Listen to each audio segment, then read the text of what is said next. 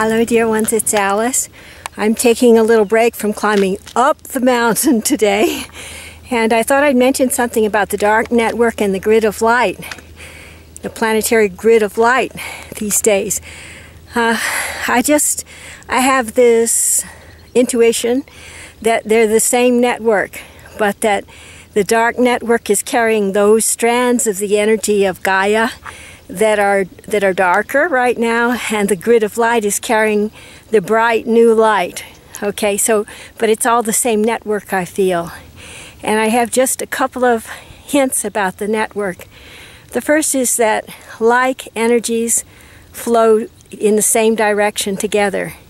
So for instance, if one person is feeling sexual, then and towards a particular object of affection, then other energies, especially unconscious energies, gut-brain energies, will combine with that person's sexual feeling, and when they arrive at the object of desire, they will all announce themselves at the same time.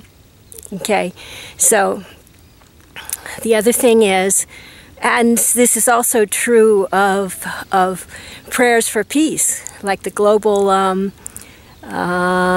coherence initiative, right? Did I get that right? Which is, what, 65,000 strong right now? When those people all say a prayer or think a thought or of peace for a particular area of the globe, then their energies, their uplifted light energies, combine and flow to the place where they're hoping peace will be.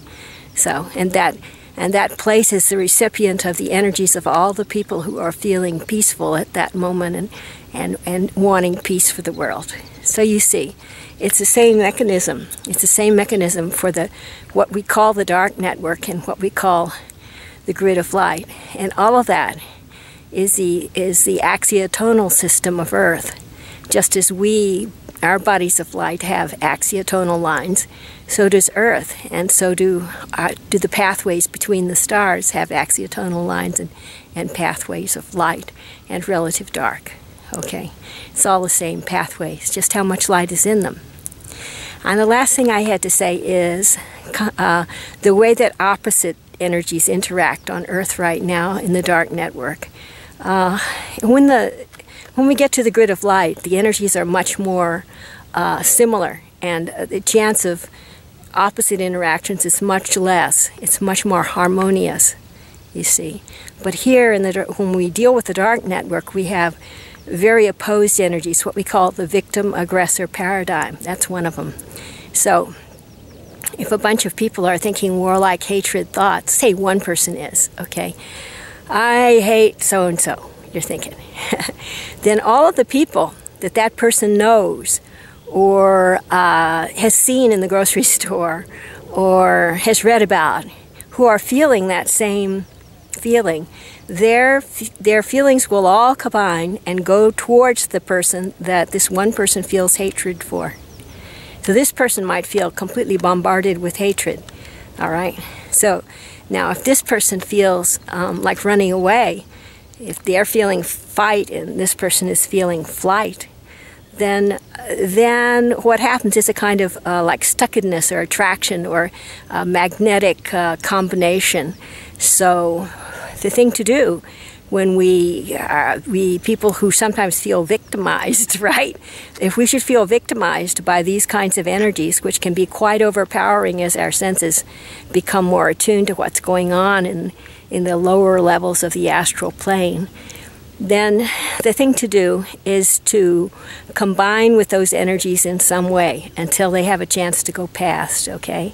So if it's a question of hatred, you could say, even though in your heart of hearts you don't mean it, you could say, I hate you too, and then those energies will go past you. And you can go back to feeling universal love, okay? Then, so because the object, the object here is that we should all learn in the fourth dimension, the astral plane, how to co-create the new reality, okay? So a lot of people are trying to co-create with lesson on conditional love, if you know what I mean, which is good because they're learning what to do without actually destroying Earth. It's impossible in the fourth dimension to do that, all right? So the rest of us are learning. We're learning how to sidestep, what they call in karate, sidestepping the attack. Maybe I can find a clip of that somewhere. There's a whole art to sidestepping. Well, that's it for now. Y'all take care. Love you lots. Bye.